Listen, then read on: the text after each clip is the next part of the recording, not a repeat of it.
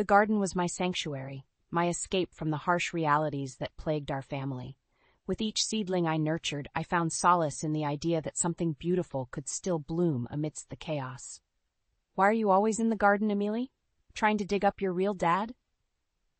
Leah's words cut through the tranquility like a knife, her sneering voice dripping with venom. I clenched my fists, the soil clinging to my fingers like a reassuring embrace. "Shut up, Leah. At least I know where I belong." Her laughter echoed through the garden, mocking my attempt at finding peace. Leah had always been a thorn in my side, her mere presence a constant reminder of the fractures within our family. As we stood in the lush garden of our new home, the tension between us was palpable. My mother had hoped this move would bring us closer, but Leah's vindictive nature seemed to only worsen with each passing day. I turned my attention back to the delicate seedlings, carefully tending to them as Leah's footsteps faded into the distance. But her malice lingered like a dark cloud looming over my sanctuary. Days later, I discovered the cruel reality of her contempt. My precious plants, once vibrant and full of promise, lay wilted and trampled. Leah's handiwork, no doubt, a twisted act of sabotage against the one thing that brought me joy. When my mother confronted us, Leah's crocodile tears flowed freely, her lies as smooth as silk. And as always, I bore the brunt of the punishment, forced to clean up the mess while Leah basked in her triumph. As I knelt in the garden, replanting the seedlings with trembling hands, a newfound determination took root within me. Leah might think she had won this battle, but the war had just begun. The garden incident was merely the beginning of Leah's relentless campaign to make my life miserable. As we entered high school, our paths diverged even further, with me focusing on academics while Leah gained a reputation for trouble. It was during our junior year that tensions reached a boiling point. Mrs. Wilkins, our strict English teacher, had left a stack of exam papers unattended on her desk. The next day, the entire class was in an uproar. Someone had stolen the exams, and the culprit was nowhere to be found.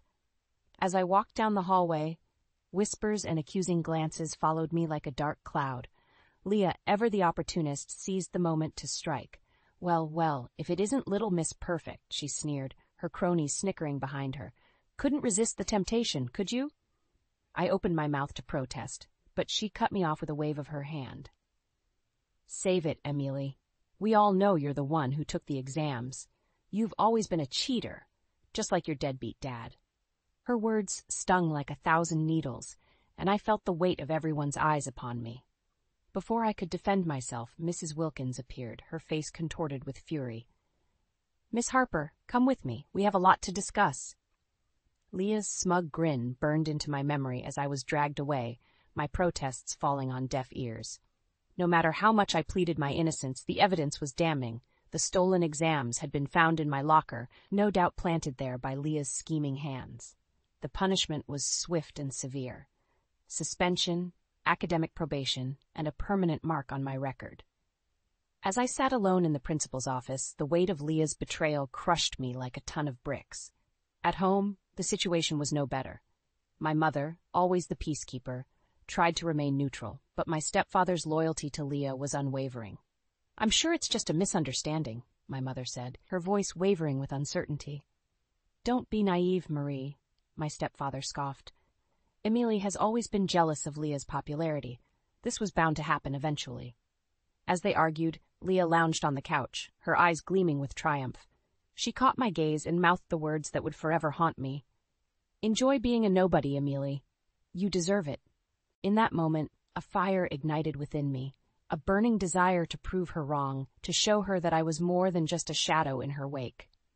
"I'll show you what it means to truly matter," I whispered, my hands balled into fists. Leah's laughter echoed through the room, but I didn't care. From that day forward, I vowed to rise above her petty games and carve my own path, no matter what obstacles she threw my way. Graduation couldn't come soon enough. As I walked across that stage, diploma in hand, I felt a weight lift from my shoulders. I was finally free from the toxic environment that had plagued me for years, free from Leah's constant torment and manipulation. With a sense of determination, I packed my bags and set out for a new city, ready to start a fresh chapter.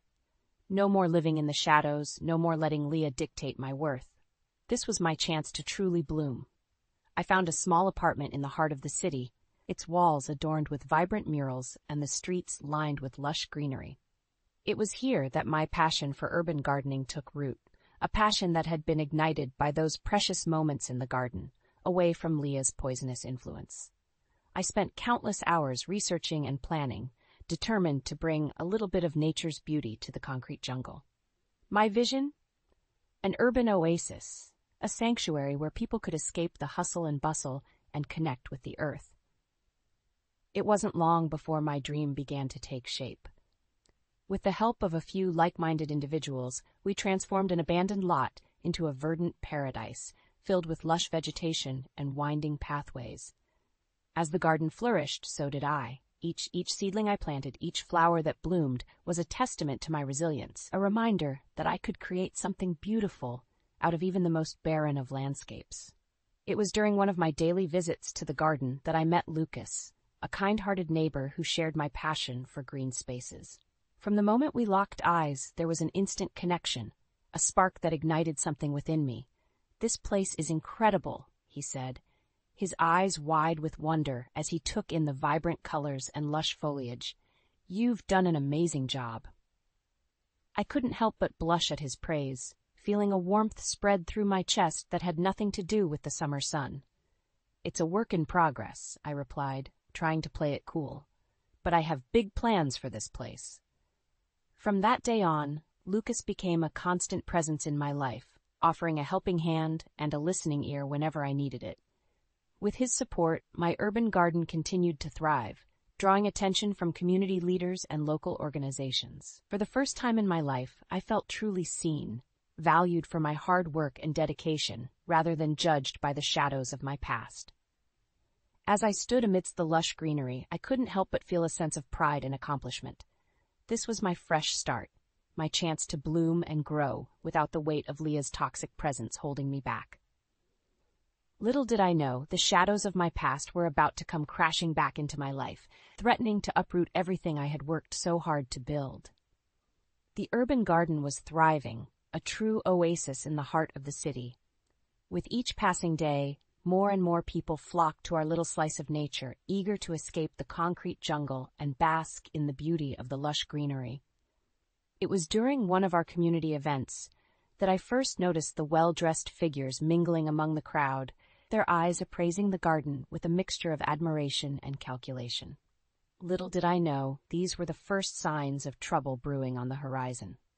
As the garden's popularity grew, so did the attention from powerful community figures and local developers. It seemed everyone wanted a piece of our little paradise, each with their own agenda and ulterior motives. It was during this time that Leah resurfaced, like a shadow from my past come to haunt me once again. "Emily, is that really you?" Her voice was sickly sweet, dripping with false sincerity. I turned, and there she was, looking almost unrecognizable with her perfectly coiffed hair and designer outfit. But those eyes, those cold, calculating eyes, were unmistakable. "Leah," I said, my voice guarded, "what are you doing here?" "Can't a sister come and support her family?" she replied, her lips curling into a saccharine smile. "I've heard so much about your little garden project, and I have to say, I'm impressed." I couldn't help but scoff at her words, memories of her past cruelties flooding back to me. "Cut the act, Leah. We both know you're not here out of the goodness of your heart." Her mask slipped for a moment, flicker of annoyance crossing her features before she regained her composure. "You're right, I'm not here just to admire the scenery," she admitted, taking a step closer. "I want in." I laughed in her face, the absurdity of her request too much to bear. "You help me? After everything you've done?" "I've changed, Emily," she insisted, her voice taking on a pleading tone. "I'm sorry for everything, Em. Let's put the past behind us and make something beautiful together." Against my better judgment, a part of me wanted to believe her. Perhaps she had truly turned over a new leaf, leaving her toxic ways behind. Or perhaps this was just another one of her twisted games, a new way to worm her way into my life and tear me down from the inside. But then I thought of Lucas, of the unwavering support he had shown me, and I knew I couldn't risk it all on Leah's empty promises. "Fine," I said, steeling my resolve. "But I'll be watching you every step of the way. One wrong move, and you're out. Leah's face lit up with a triumphant grin, and I couldn't shake the feeling that I had just made a grave mistake. "You won't regret this, Em," she said, her voice dripping with false sincerity. "Together, we're going to make this garden the envy of the city." As she sauntered away, I couldn't help but wonder if I had just opened the door for Leah to wreak havoc on my life once again. But this time, I vowed I wouldn't be caught off guard. This time, I would be ready for whatever she had planned. With the garden in full bloom, it was time to showcase our hard work to the entire community. I had been planning a grand harvest festival, a celebration of nature's bounty and the urban oasis we had created together. Leah, true to her word, had been helping with the preparations, her enthusiasm almost convincing. Almost. "This is going to be amazing, Em," she gushed, her perfectly manicured nails gesturing at the decorations we had spent hours assembling. "The whole city is going to be talking about this festival for years to come." I forced a smile, trying my best to push aside the nagging doubts that plagued me whenever she was around. "Let's just hope everything goes according to plan," I replied, my eyes scanning the garden for any sign of trouble.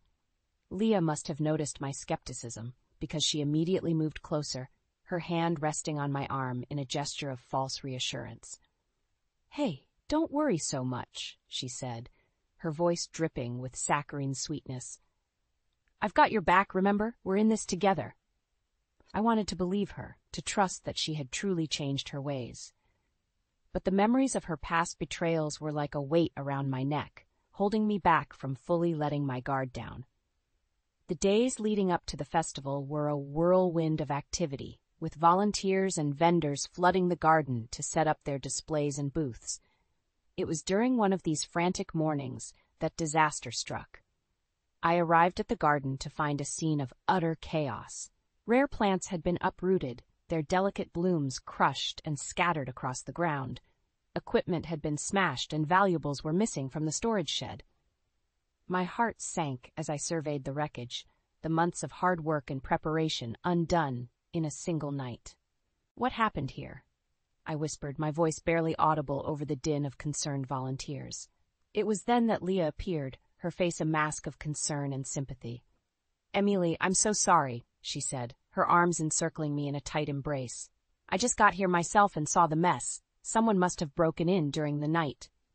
I pulled away, my eyes searching her face for any sign of deception, but her expression was flawless, her eyes wide and innocent. "This is a disaster," I said, running a hand through my disheveled hair. "The festival is in 2 days. How are we going to recover from this?" Leah's grip on my arm tightened, her perfectly painted lips curling into a reassuring smile. "Don't worry, Em. I'll help you rebuild everything, I promise." As she spoke those words, a flicker of doubt wormed its way into my mind. Was this just another one of Leah's twisted games, a way to gain my trust only to snatch it away at the last moment? I studied her face, searching for any hint of deception, any clue that her supposed concern was nothing more than a carefully crafted lie. But there was nothing, just the same earnest expression she had worn since her return. Against my better judgment, I found myself nodding, accepting her offer of help. After all, what choice did I have? The festival was quickly approaching, and I needed all the support I could get. Little did I know, Leah's involvement was about to unleash a chain of events that would shake the very foundation of everything I had built, exposing the true depths of her duplicity and leaving me to question everything I thought I knew. Despite Leah's reassurances and promises to help rebuild, a nagging suspicion lingered in the back of my mind. Something about the whole situation didn't sit right with me, and I couldn't shake the feeling that there was more to her sudden involvement than met the eye. It was then that Lucas approached me with a proposition, a way to uncover the truth once and for all. "Emily, I know you're worried about Leah's motives," he said, his voice low and serious. "And to be honest, I am too." I nodded, relieved that someone else shared my concerns. "So what do you suggest we do?" I asked, my heart racing at the prospect of finally exposing Leah's true intentions. Lucas leaned in closer, his eyes darting around to ensure we weren't overheard. "We plan a few hidden cameras and recording devices around the garden," he whispered. "That way, we can keep an eye on her every move and catch her in the act if she's up to something." The idea made me uneasy at first. spying on my own sister felt wrong, like a betrayal of the fragile trust we had begun to rebuild. But then I remembered all the times she had betrayed me, all the pain and anguish she had caused, and my resolve hardened. "Let's do it," I said, my voice firm and unwavering. Over the next few days, Lucas and I discreetly set up hidden cameras and microphones throughout the garden, tucking them away in strategic locations where they would be sure to capture Leah's every move. At first, there was nothing out of the ordinary, just Leah diligently working alongside the volunteers, her face a mask of dedication and hard work. But then, one fateful night, the cameras caught something that shattered my world. It was well after dark, and the garden was deserted, save for a solitary figure, moving through the shadows. As the grainy footage played out, my heart sank. It was Leah, and she wasn't alone. The camera zoomed in, capturing her hushed conversation with a sharply dressed woman I didn't recognize. "Everything is going according to plan," Leah said, her voice a low hiss. "Emily suspects nothing." The woman nodded, her perfectly coiffed hair glinting in the moonlight. "Excellent," she replied, her tone all business. "Once the garden is out of the way, we can proceed with the mall development project as planned."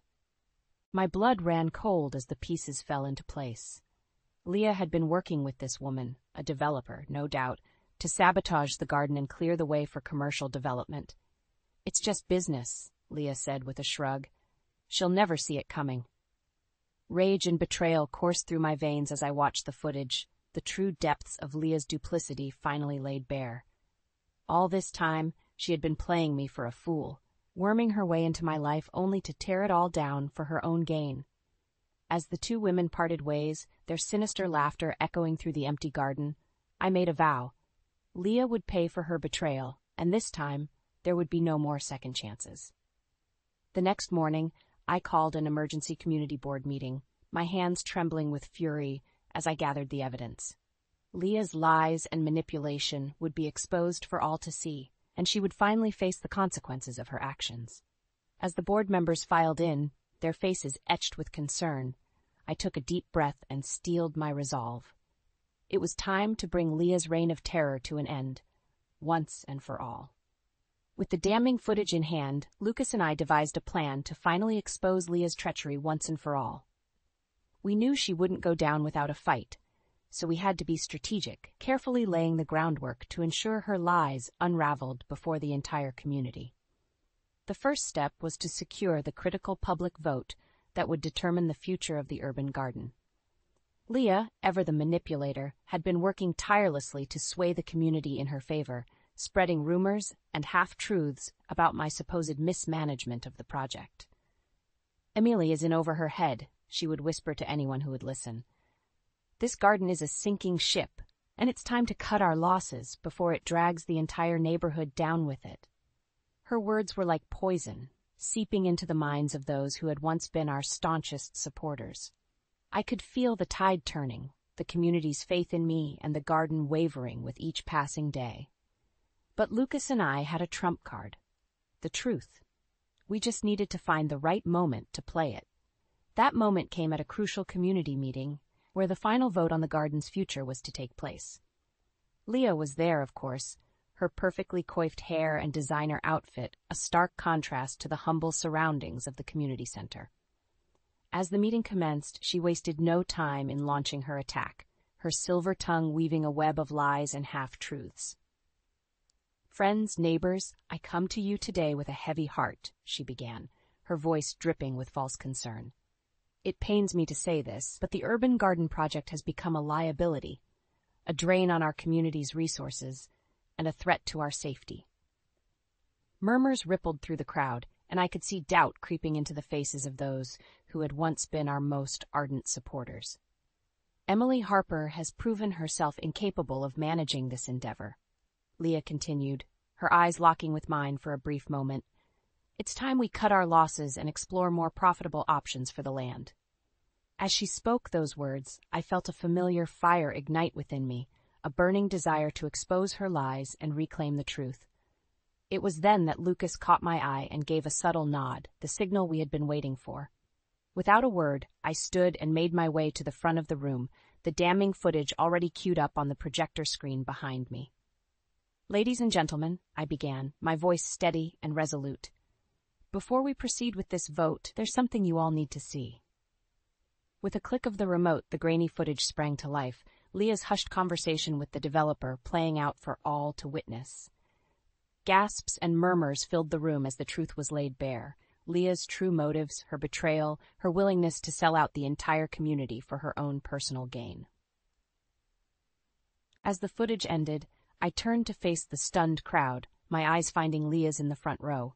Her mask had slipped, her perfectly composed facade crumbling as the weight of her lies crashed down upon her. "This is what you've been dealing with," I said, my voice ringing out clear and strong. "A liar, a manipulator, someone willing to sacrifice everything we've built for her own selfish desires." Leah leapt to her feet, her face contorted with rage. "How dare you?" she spat, her eyes wild and unhinged. "You think you can take me down with some doctored footage? You're delusional, Emily." But it was too late. The seed of doubt had been planted, and as the crowd turned on her, their voices rising in a chorus of outrage and condemnation, Leah's true nature was laid bare for all to see. In that moment, I knew we had won. Leah's reign of terror was over, her web of lies unraveled before the very community she had sought to deceive. As she stormed out of the room, her head bowed in shame and defeat, I couldn't help but feel a sense of vindication, a weight lifted from my shoulders. The battle was won, but the war was far from over. As Lucas and I embraced, surrounded by the cheers and well wishes of our supporters, I knew that the road ahead would be long and arduous, but with the truth on our side and the community rallied behind us, I knew that nothing could stop us from realizing our dream of a verdant urban oasis. With Leah's lies exposed and her betrayal laid bare, a weight lifted from my shoulders. The community had rallied behind me, their faith in the urban garden project renewed and stronger than ever. It was time to move forward, to leave the shadows of the past behind and embrace the bright future that lay ahead. In the weeks and months that followed, the garden flourished under our care, each new bloom a testament to our resilience and determination. The once barren lot had been transformed into a verdant oasis, a sanctuary where people could escape the hustle and bustle of the city and reconnect with nature. As I walked the winding paths, my hand intertwined with Lucas's, I couldn't help but feel a sense of pride and accomplishment. This was our creation, our legacy, a living, breathing reminder that even in the most unlikely of places, beauty could take root and thrive. The community embraced the garden with open arms, organizing events and gatherings that brought people together in celebration of our shared haven. Children ran through the lush greenery, their laughter filling the air, while elders sat on benches, basking in the tranquility of their surroundings. It was during one such event, a grand festival celebrating the garden's first anniversary, that I was approached by a familiar face, Tommy Whitman, a prominent member of the community board. "Emily, my dear," he said, his weathered face splitting into a warm smile. "Look at what you've accomplished here. It's truly remarkable." I felt a blush creep into my cheeks at his praise, still unaccustomed to the outpouring of support and admiration that had become a regular occurrence. "It's been a long road," I admitted, my gaze sweeping over the vibrant blooms and lush foliage. "But every step was worth it to create something like this." Tommy nodded, his eyes twinkling with pride. "You know, when you first pitched this idea, I'll admit, I had my doubts," he confessed. "But you've proven time and time again that your vision and dedication are second to none." He reached out, clasping my hand in his own calloused grip. "The community owes you a debt of gratitude, Emily. You've given us something truly special, a sanctuary in the heart of the city." As he spoke those words, I felt a swell of emotion rise within me, a mix of gratitude and relief that my hard work had finally been recognized and appreciated. The festivities continued long into the night, a celebration of not just the garden's success, but of the resilience and perseverance that had brought us to this moment. As I mingled among the crowd, exchanging hugs and well wishes, I couldn't help but feel a sense of closure, a weight lifted from my shoulders. It was then that Lucas approached me, his eyes shining with pride and admiration. "You did it, Amelie," he said, pulling me into a tight embrace. "You made your dream a reality." I nodded, my gaze drifting to a small corner of the garden where a single sapling stood tall and proud, its delicate leaves unfurling in the gentle breeze. "Not quite," I said, a warm smile spreading across my face. "There's one more thing left to do." With Lucas by my side, I made my way to the sapling, a remnant of my childhood garden that had survived the trials and tribulations of my past. As I knelt before it, my fingers caressing the tender bark, I felt a sense of peace wash over me, a closure that had been years in the making. "Ready to start planting again, Lucas?" I asked, my voice barely above a whisper. He squeezed my hand, his warmth and support enveloping me like a comforting embrace. "With you, Emily, we can make anything grow." And in that moment, as I placed the sapling in the rich soil of our urban oasis, I knew that the shadows of my past had finally been banished, replaced by the promise of a future as vibrant and full of life as the garden that surrounded us.